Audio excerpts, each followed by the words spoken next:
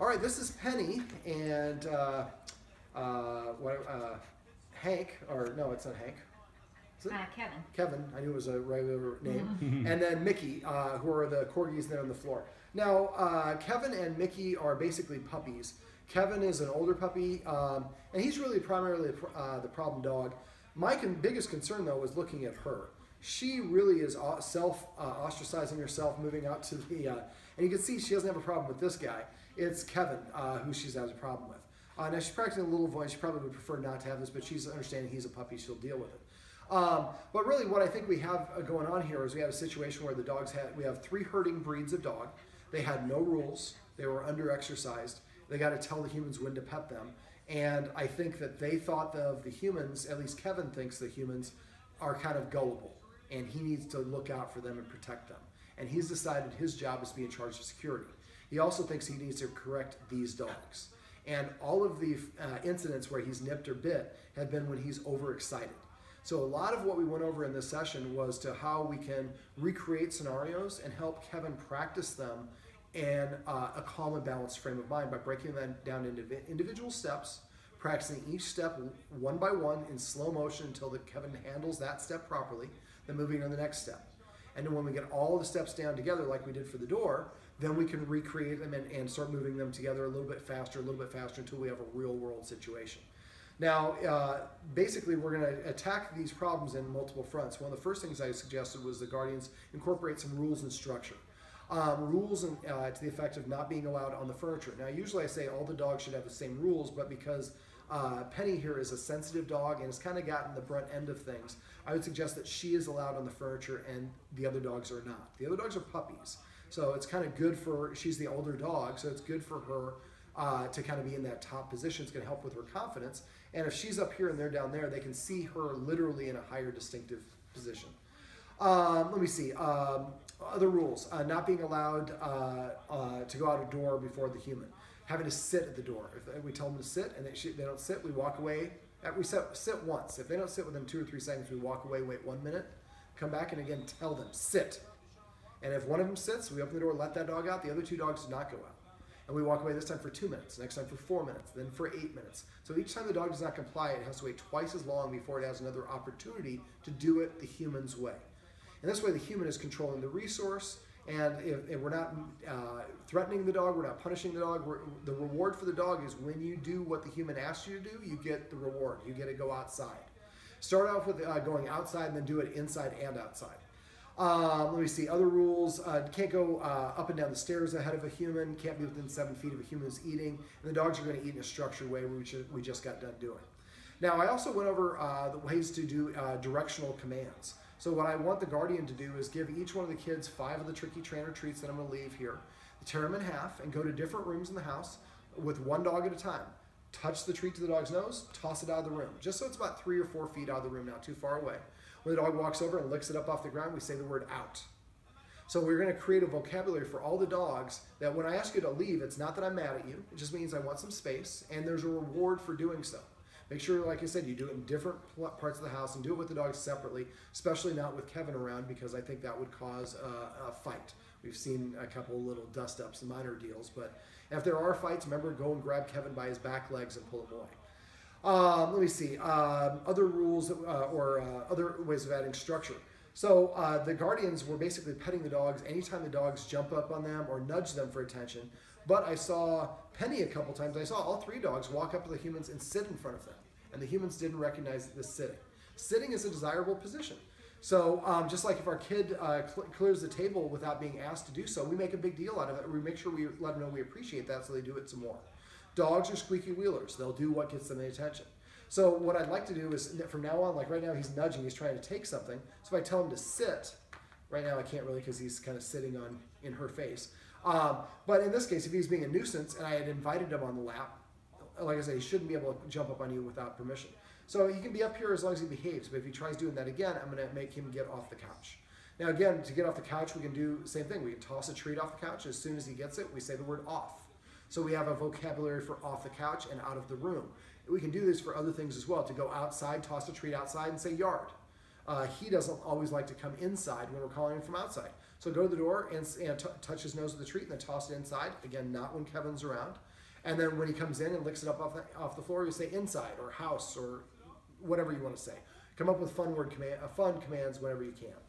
I'd like the guardians to come up with a list of the command words and make sure that we're using the watchword. We said vocabulary.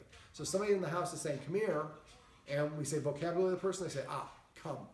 We're going to use one-word commands from now on to make it easier for the dogs to understand what's going on. We're also going to start saying paycheck. If we come into a room and we see that somebody's petting, the dog is standing up, we're going to say paycheck. That person stops petting, says sit. The dog sits. We're going to pet under the chin whenever possible and say just the word sit.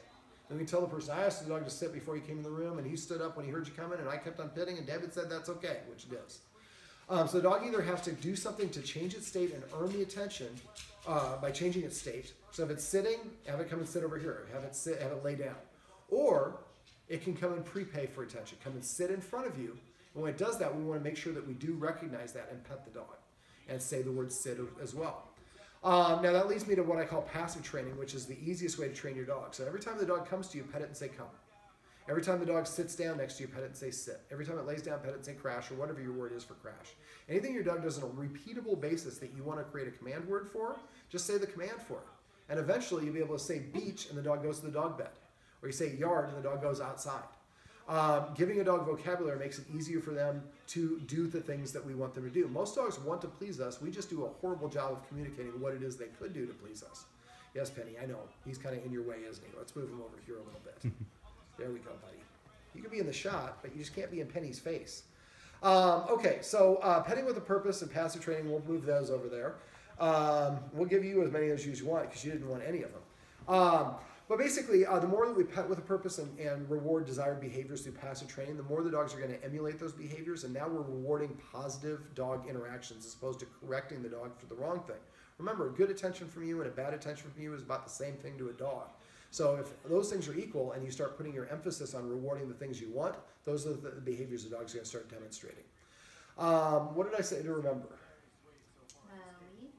The leash. Okay, so the leash thing, if I forget to put this in the write-up, if it's not linked, make sure you message me and I can add it to the link above, and hopefully when you're watching it, you'll see it there. The other thing was the focus exercise, which also, if you forget how to do the focus, make sure to let me know. Now, the focus is something I want. Let's go through a little bit of my prescription. I want everybody in the family doing the focus exercise with about 10 to 12 treats with each dog once a day. We'd also like to do the out for a week. And for the focus, up to 10 days. And remember, at first it's 1 second, 1 second. Then eventually it's going to be 1 second, 20 seconds. And make sure the dog is looking at your face and the treat the whole time. And go very gradually. If you start going 1 second, you go to 4 seconds, and at 3 seconds he's turning away, then back up and go practice it 3 seconds some more. Eventually you want to get to the point where you're 20 seconds in the house, even with the TV or the dog's barking, and the dog stops just doing focuses with you. The next step is when it's not as cold as it is outside, is to go outside and do it outside, but go back to 1. And practice it 1 second, then 2 seconds, and work your way back up to 20 seconds. The next step is to practice when you're actually on walks, without any dogs, without any people around, easiest scenario possible. This time, however, when you say focus, the dog's going to look up at you as you're walking. You're going to hold up the treat to your nose and then start going towards the dog's mouth as you continue walking. So we want to be able to redirect the dog's attention to us while we're walking.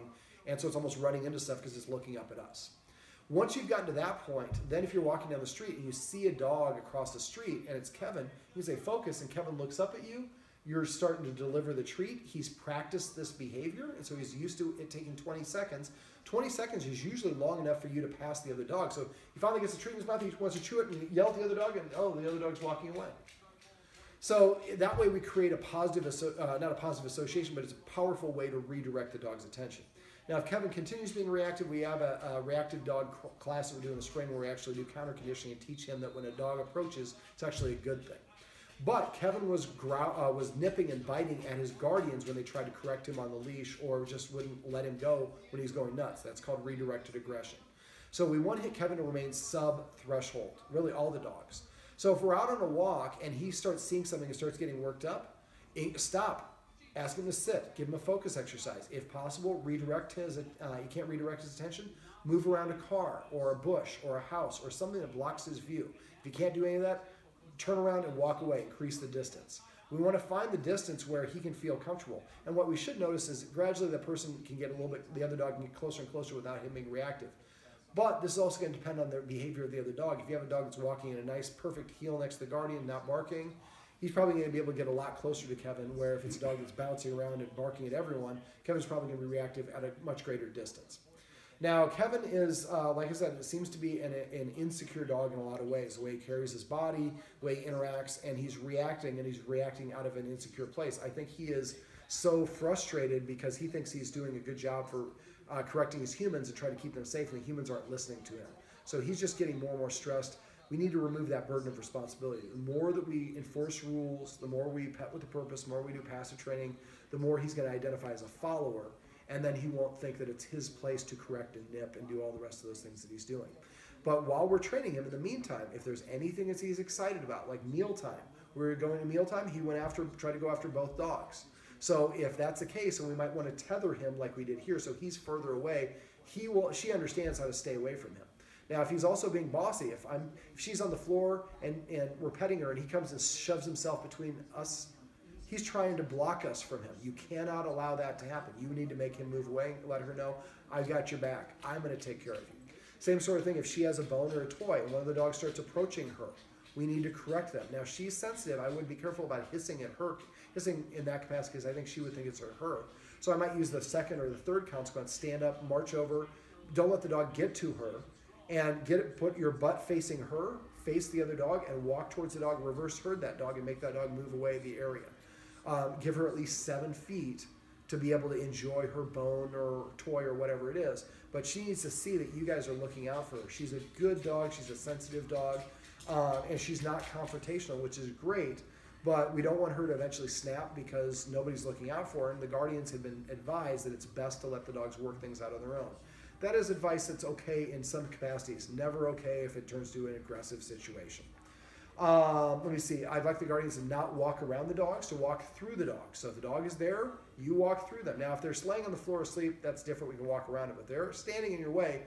Don't slow down. Just walk through them like they're invisible. The dogs need to learn when a human's coming. My job is to get out of the way. Let me see. I'm trying to think if there's something else. I think that's pretty much it. For feeding ritual, they were feeding first. Well, they're feeding at the same time. But she has the best demeanor, and she's the oldest dog, so she should eat first. I would feed him second because he's got the best demeanor.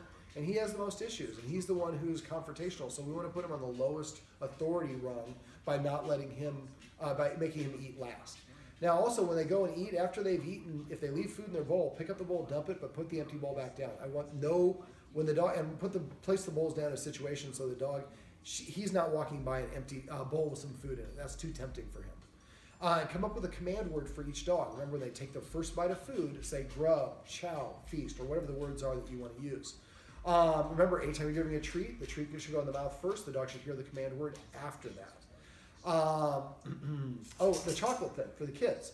So create a chart, and then every time the kids pet with a purpose or reward desired action. So right there, you can pet it and say, come. But she did. She asked the dog to sit before she petted it. That's awesome. But every time the kid pets with a purpose or does something desirable, makes the dog sit at the door, enforces a rule, whatever, we take an M&M and we go put it in that kid's jar. And then at the end of the day, the kids count up the M&Ms. Whoever the most have the most M&Ms maybe gets to sleep with one of the dogs, or doesn't have to do the dishes. Or, if one of the kids is so old that the chocolate isn't really that valuable, maybe they have to get a certain number of pieces of chocolate in order to spend the night at a friend's, or do something along those lines. So you're creating a bit of a carrot situation, and the child is motivated. That will help the dogs have more respect for the children as well, the more that they interact with them on those positive ways. And something else you might want to do is, Kevin knows a bunch of tricks, but a lot of times when I have an insecure dog, what I want to do is teach them tricks and commands. And that's a great way to get the kids involved. Maybe mom or dad takes one of the kids and we would teach them to bounce a treat on their nose. Do it each Sunday, and then maybe you take one of the girls and you teach on Sunday, then you teach the next girl the next Sunday, and then you teach the first girl. So we're switching parents and partners. And then all week long that week we practice that one trick or exercise with the dogs. And so that way the dogs know how to do that one, and then we build up their self-esteem. Now again, it's going to be, we always think it's faster to treat them all at the same time. Put them in their kennels, work with one dog at a time. It's just going to be much faster. Let me see. Another rule, they're not allowed to go in the kitchen when people are preparing food.